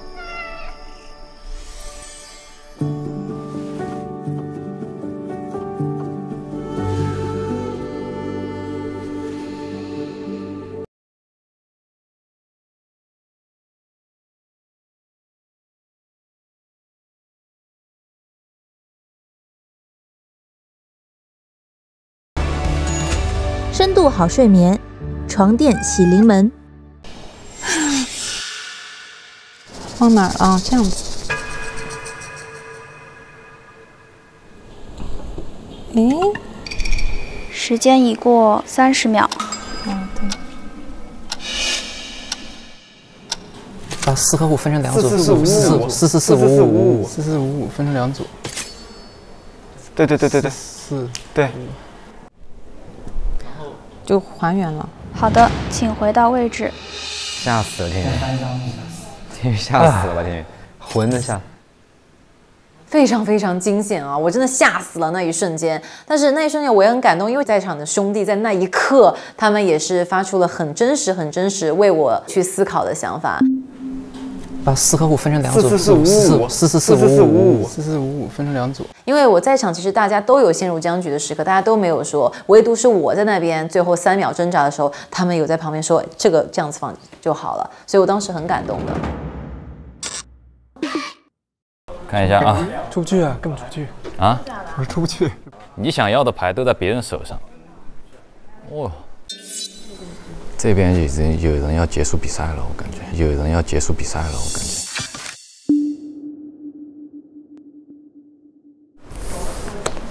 等一下，我抓一下。我要倒数10秒。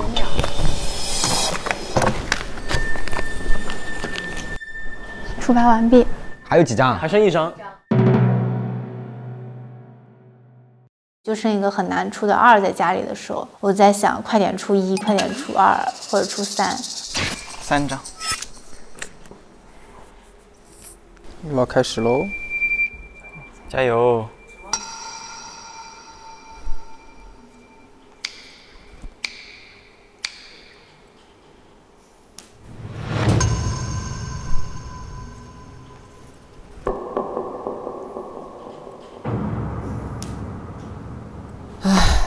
搞点无聊的操作。这张牌已经陪了我不知道多久了。哈哈哈。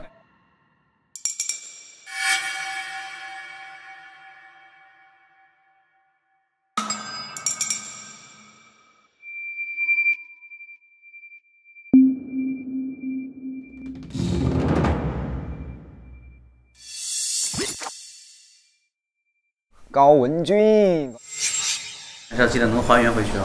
没关系，我先放一下，然后触发完毕。牛啊！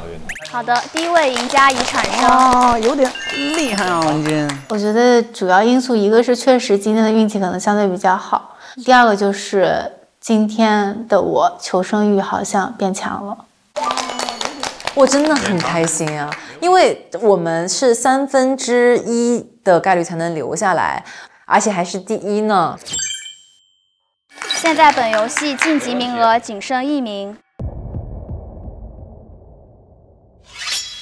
他的性格，他不会再摸牌的，因为你摸牌很有可能摸到更烂的牌。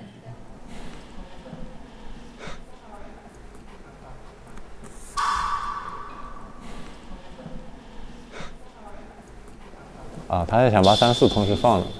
那5、6 5嘛，一个贴对5，一个贴6嘛。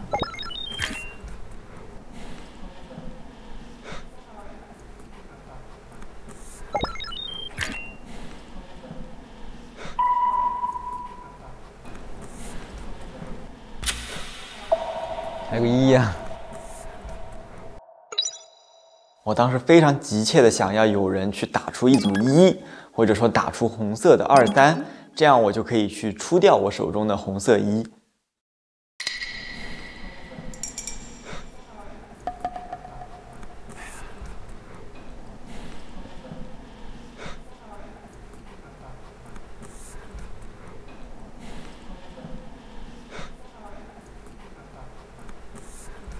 浅整理一下，方便大家看嘛。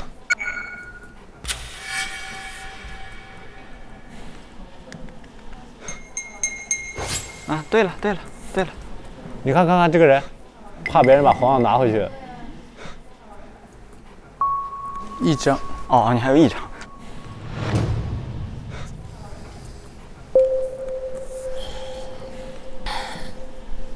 结束。放掉啦。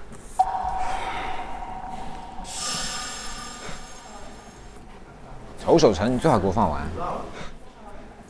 那个时候我心里就在祈祷，小猴不要放，小猴不要放。我当时心里非常的着急。结束。好的。他的红1轮到他就赢了。睡觉。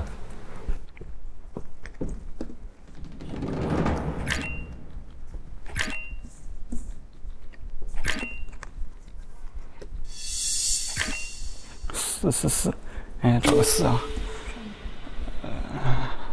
2、3，哎，给我想的3。时间已过30秒。哦，我们说这是一丝可能，我刚刚说有一丝可能他放不了。不对，4、2、3、4，不对，这个2、3可以。前几步都很快，然后越移动就。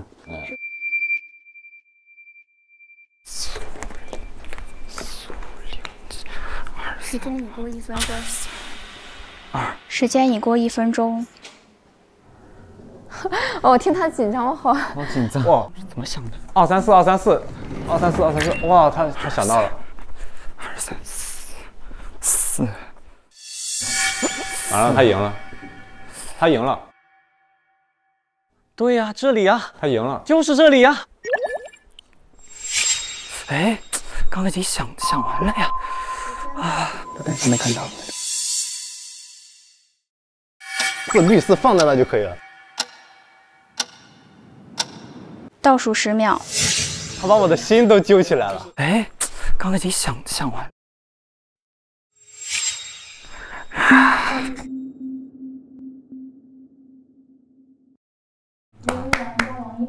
5、4、3、2、1，时间到。1分钟内将牌面恢复至持正常秩序并收回自己的牌。倒计时开始，请在1分钟内将牌面恢复至正常秩序并收回自己的牌。哎呀，你这种人生的这种心情就是跌宕起伏。这个就拱手让人了呀，尤其在下家跟自己是同一张牌的情况下。时间已过30秒。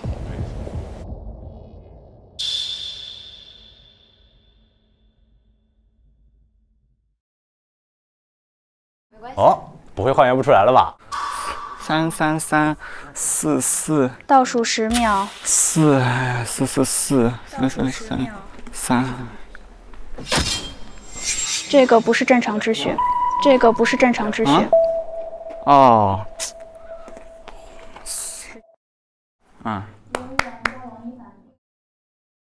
时间到。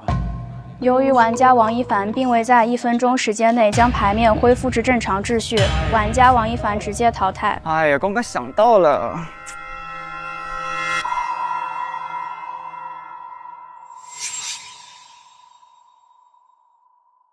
输掉的原因就是因为太过于急躁了吧？哎呀，刚我已经看出来，哎，就是急躁了。导致其实已经能完成的情况下，我错失了那个必胜节。季主任，我其实对自己的表现非常的失望。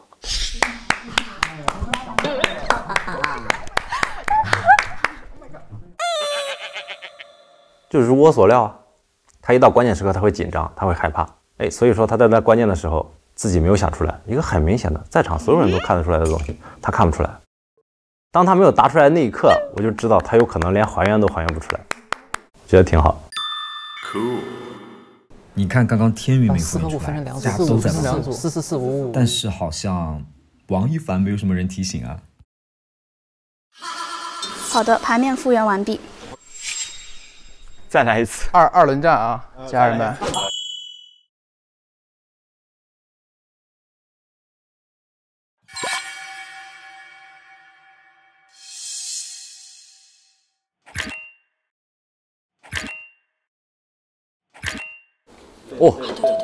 来了，出来了。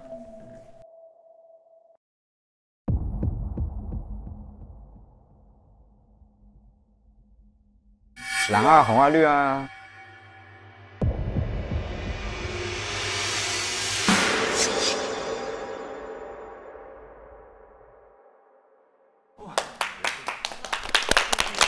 第2名玩家已产生，游戏结束。你还是很强的呀，你这个项目。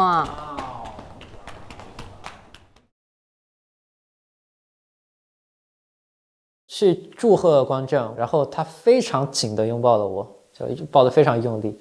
其实那一刻我是能感受到他的一些情感的，所以对他来说也是一个很复杂、很痛苦的时候吧。其实每一位离开的玩家，我觉得都很遗憾。像天宇，他是所有选手里面心思最细腻的一个选手。一凡存在会让别的选手有很强大的危机感。守成其实之前也是一个团队里很好的一个辅助位。孙勇也是非常可惜的，所以每一位玩家我觉得都很遗憾。终于轮到我主持大局的时候了。好，主持，起范儿了。命运的齿轮啊！主持大局的时候到了。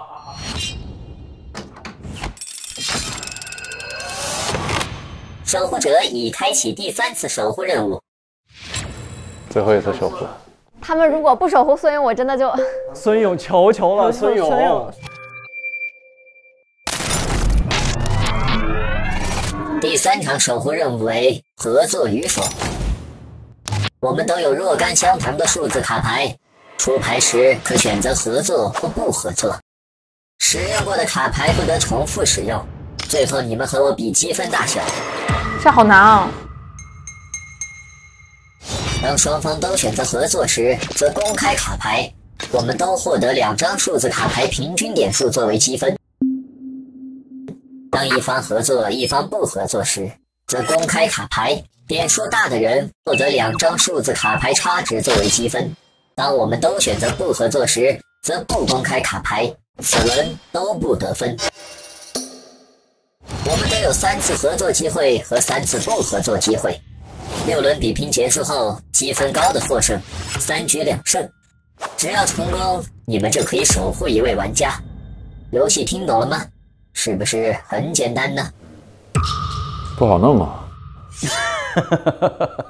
这里面有运气成分。对，是的。我们能守护几个？本次守护名额只有1个。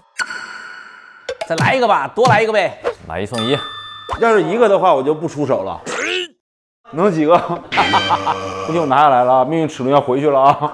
别逼我。浩哥的战斗力可是杠杠的，浩哥一出手怎么都得守护一半。秦昊，命运齿轮你拿下来也没用。团长，他不受你的威胁，城主。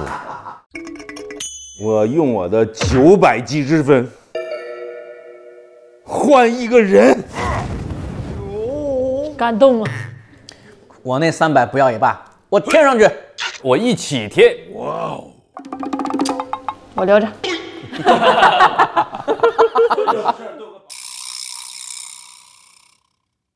敢不敢跟我赌？如果游戏完胜我，可以有2个拯救名额。可以啊！可以啊！哇，这也太难了吧！那不行，还得有加保底。如果我们输了，得保一个。哥，这你不会聊了，这得听我的，我有经验。好。不可以，你们这样太贪心了。我作为守护团，我都觉得不太公平了。来吧，那来吧，挑战吧。请各位守护团成员决定第1轮的出战人选。那我和超越吗？你确定吗？你们第1轮很重要，如果第1轮输了的话，后面基本上信心就那什么了。听大哥的，我跟大哥进去了。对，也可以，去吧。给你们打个样。可以。如果要是输了的话，就对不起弟弟妹妹了。加油！移动云机在手，机智分身我有。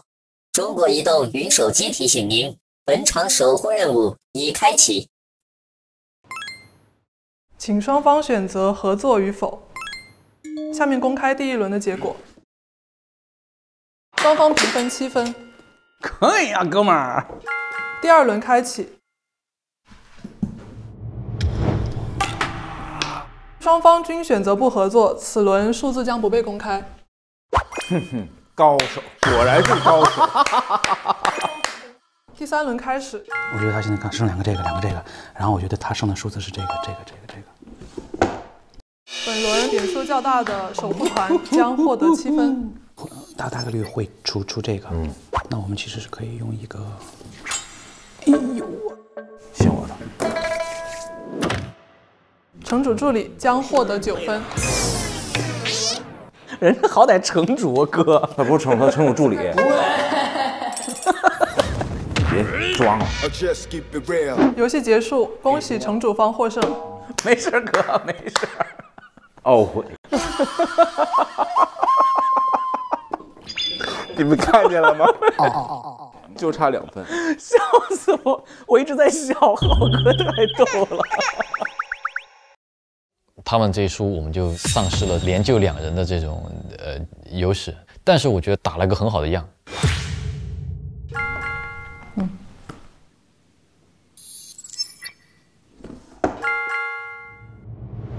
本轮守护团方将获得11分。可以。在这个过程当中，我们已经能够看到城主代理的一些出牌的规律了。第2轮开始。如果他打不合作，我们就打2合不合作。行。此轮数字牌不被公开。打烧坏了，跟人工智能势不两立。第3轮双方将各获得7.5分。第4轮游戏开始，本轮守护团方获得5分。第5轮由于均选择合作，双方各获得7分。那最后一把就结束了是吧？那打出去。守护团获得30.5分，本轮恭喜守护团获胜。哇哦！我们规律已经摸清了，合作不合作，合作不合作，合作不合作。高低，我觉得给浩哥一个战胜城主的机会，我就不去了，浩哥。第3轮守护任务开启，本轮点数较大的守护团方将获得9个积分。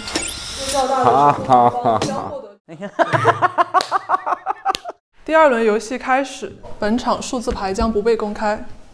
此轮双方各获得7.5分，守护团方将获得9分，此轮双方各获得7分。有没有想哭的感觉啊？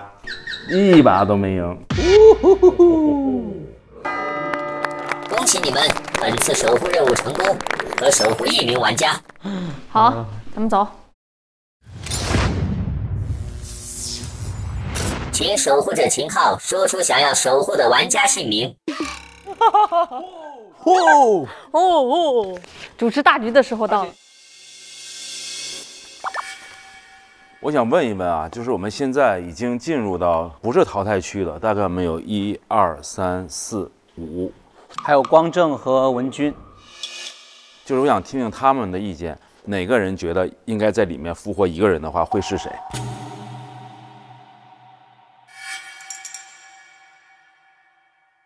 点一下就行了。这么艰巨的任务，你点一下。这么艰巨的任务，因为大家看不到。这么艰巨的任务，这么艰巨的任务。我们不看吧，我们不看，让他们，我们不要看。我当时想的是，我被守护过一次，我可能不会被守护第2次。我其实是真的觉得无所谓，就是那个时候如果离开，我也是可以接受的，而且是完全可以接受的。如果我们的队友或者说我的朋友们能够更进一步，我其实也是开心的。当然希望我能再获得一次机会，因为我觉得我在剩下的所有人当中，我的实力就是数1数2的。我对于这个保护的名额的心情是很复杂的。你说我想不想要继续待在这边，就是私心是一定有的。可以问一下我们的意见吗？也可以，来，我们听一下你们的意见。来，你说你想救谁？啊、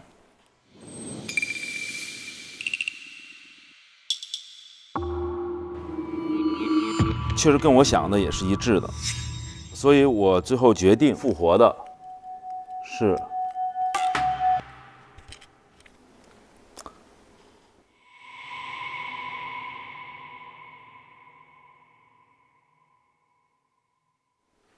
孙勇。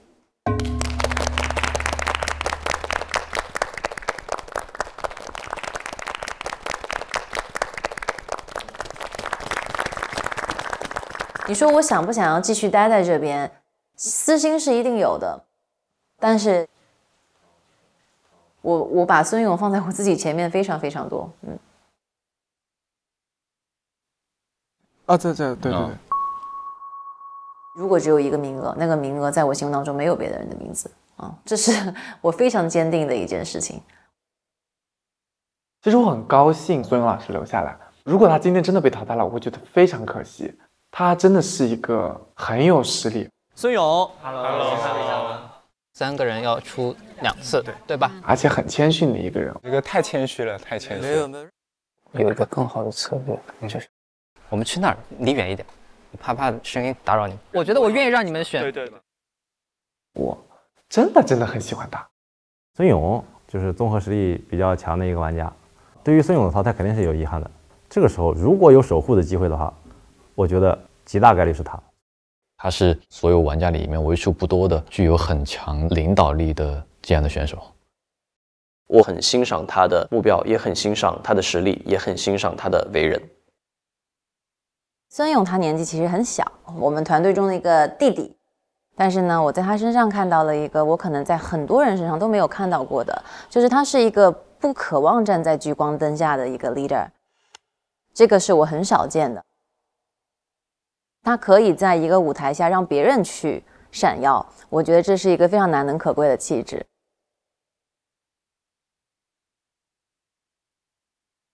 反正我觉得他至少比我更加适合留在这个舞台上，这是我刚才想要让孙勇继续留下来的一个原因。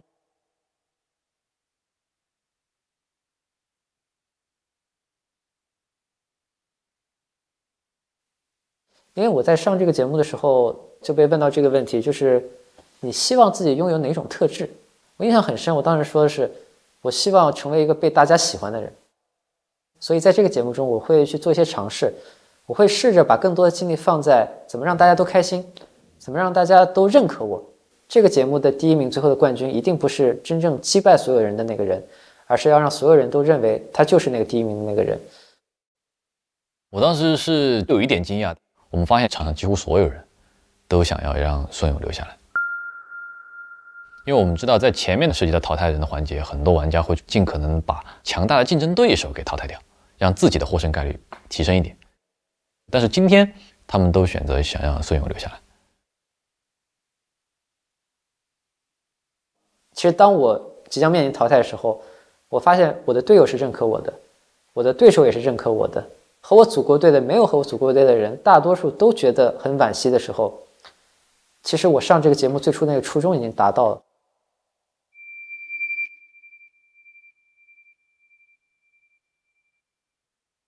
我的王一凡、寿成、天云可能很遗憾的暂时离开了。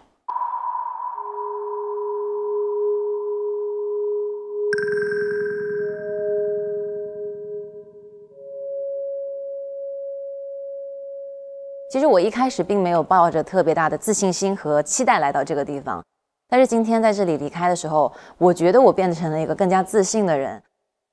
其实来到这里，我最大的收获就是对于自己有了更深层次的认识。我觉得我是一个比自己想象当中更好的人。大家好，我叫高天云，我是一个电竞的主持人。万能牌，对的。哇，猜出万能牌了。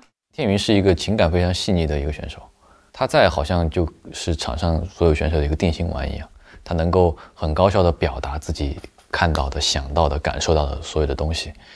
谢谢大家。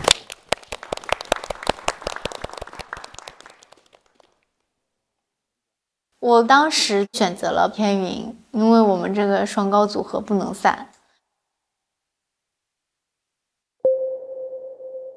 我觉得离别总归是难过的，因为我们之后不能并肩作战了。你信任的小伙伴是谁？信任你啊，我觉得是最信任的人吧。我们俩就是有惺惺相惜的这种感觉。他说他从此改名叫那个高文云，带着我的信念活下去。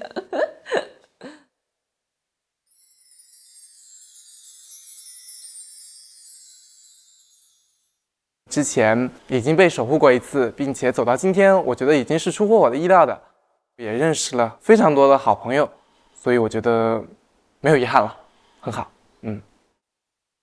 我从来到机智之城开始呢，我其实一直对自己很有自信，但是通过这么多天的游戏下来，我也发现了自己很多缺点，在做决定的时候会犯很多错误，去导致了队伍也好或者我个人也好的失利吧，所以这个是我之后要反思的地方。高天云、黄守成、王一凡，请你们离开机智之城。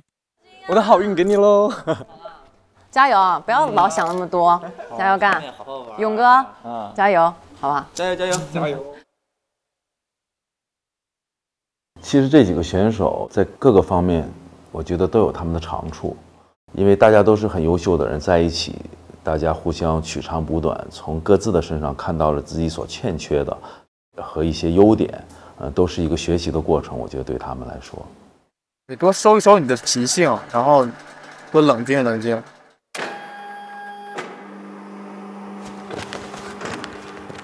拜拜，谢谢老师，拜拜拜拜，谢谢大家。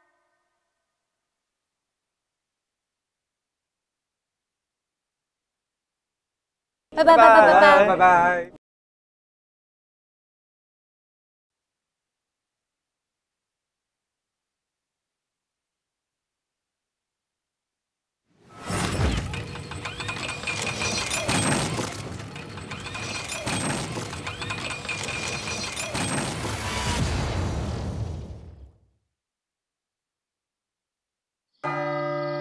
请各位玩家前往逆战区进行关闭。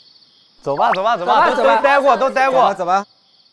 逆战区要关了，我出去这几天其实还有点想念着。是啊，现在想想这几天我也学到了好多呢。现在我也发现，原来劳动不是生活的对立面。只要我状态够好，那心境自然都会好啦。你今天晚上是在这睡呢，还是回机智宿舍睡呢？那为了好状态，我肯定选择深度好睡眠呀。我看这儿，他们今天吃什么？最后的战役，一人吃饱全家不饿，跟我们一样。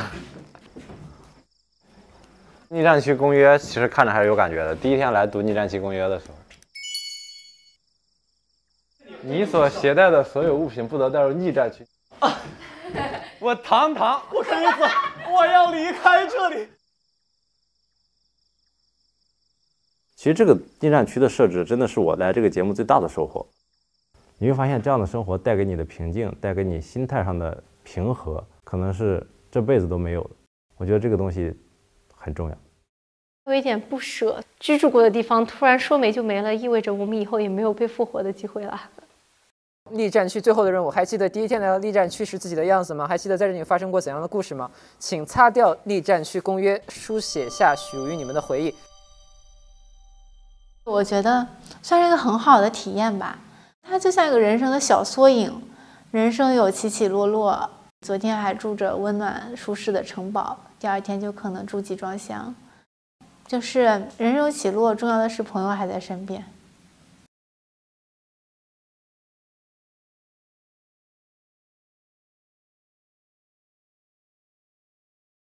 再也不见，再也不见。最后敲一次这个铃吧。啊，敲一下，敲一下，敲一下。一人敲一下。我敲铃了，我去。干嘛？巴甫洛夫的狗了，哈哈，条件反射形成了。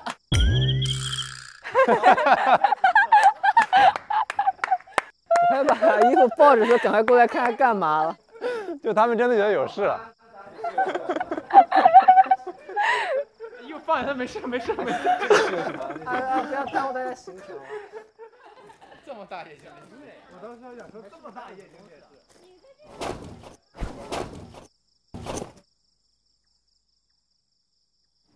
OK 吗？我们锁门。锁门。锁。啊。拜拜了。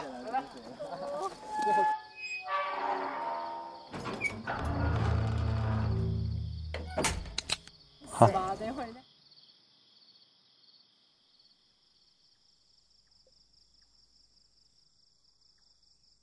我觉得最美好的回忆确实就是跟大家一起吃苦的日子。大家好像一下就忘记了比赛的这种压力，只是单单纯纯开开心心的过来交朋友，所以也就导致逆战区待过的人，我们的感情都会明显的更好一点。虽然说来逆战区生活非常的难受，但是感觉在那儿生活，跟大家聊聊天，然后聊聊人生，聊聊理想，发现自己很多时候心情就豁然开朗，很多时候想不开的事情也会想开了。我就很想哭，我就觉得那个是一个很美好，就是有很多记忆的地方，是我见证我成长的一个地方，然后我的价值观或者我的态度也发生了很大的转变，在其他地方很难认识的这样一帮朋友，而且你们的感情足够深刻，并不是泛泛之交。拜拜啦，我永远爱逆战区。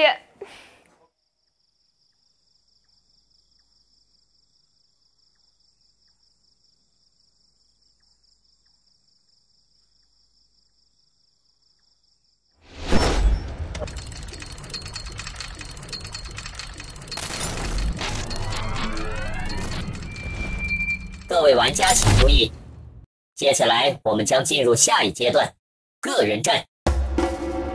节目组太会玩了，先想方设法让你们凝聚起来，已经觉得一家人不可分开的时候，然后告诉你接下来个人战，各自为战，就挺能搞事情。接下来的对抗可能会更加激烈，大家都知道没有退路。我们是很着急，不能再输了。对啊，这个游戏是有6个人针对1个人的方法。不会因为你们是我昔日的队友就给你们放水的，终于该到我们硬碰硬的时候了。你非常想害死我吗？我平等的撞死所有人。那你有想过这件事情的后果吗？在座的我碰上谁我都不会输。他的所谓的华丽能赢得更多的镜头，但是并不能赢得游戏的胜利。我们今天搞死多少血？这是个人战，我知道，别太爱他，小伙子彪得很。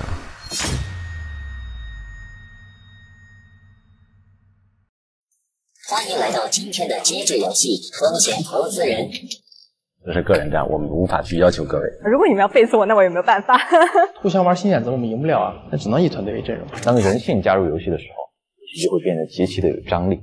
在现在这样的情况下，团魂确实是一种累赘，不是所有的人都愿意牺牲。常在河边走，哪有不实现？成功拿下项目的投资集团是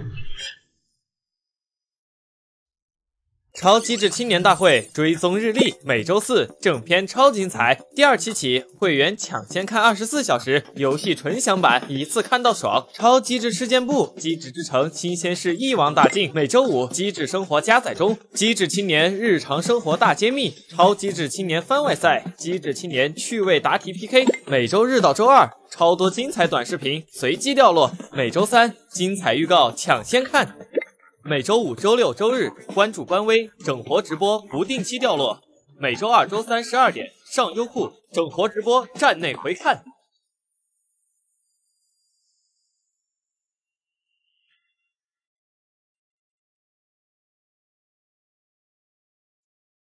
登录独家社交媒体平台微博，搜索超机智青年大会，参与话题互动 ，get 更多精彩内容。更多精彩内容尽在新浪娱乐微博综艺新浪综艺。采访一下浩哥，去干啥了？剃发明志，要把你失去的分都拿回来是吧？对，今天我就是让超越拿第一。浩哥一回来，这个选编选的有点准啊，目前看来。从来就没不准过。凭什么我们这一开始就是5个？你们已经是提前判断好了是吗？果然是从编剧组回来的。浩肯定是昨天肯定是去干了一些事情，我们都不知道。这不一直都这样，我多配啊！你这个游戏玩着玩着，感觉这个。就慢慢的站在了赢家的这边。变色龙他是？不是变色龙，永远站在正义这一帮。昨天是穿着羽绒服睡的，睡着睡着早上他感觉烫屁股，就是那个垫很巨大。这比牛牛说，牛牛说他绝对垫底。为什么？他扔的不分，对，我也扔的不分。你这是哪里的？你是丽水的？那不好意思，领先你了。为什么我们要为他争风吃醋啊？如果各位要从驿站区带走一样东西的话，我带走我自己。一个大西瓜，切了几块。我知道了。完了，要变笨蛋了。